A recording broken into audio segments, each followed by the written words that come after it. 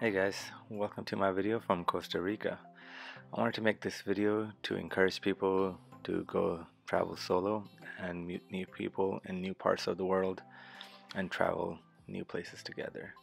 This was a beautiful journey that I had when I went to Playa Negra in Costa Rica. Met 4 new friends, Daniela, Elke, and Benjamin, and we had a wonderful time. So I just wanted to make this video to encourage people who are scared to travel solo to go ahead and give it a go. Please enjoy the video.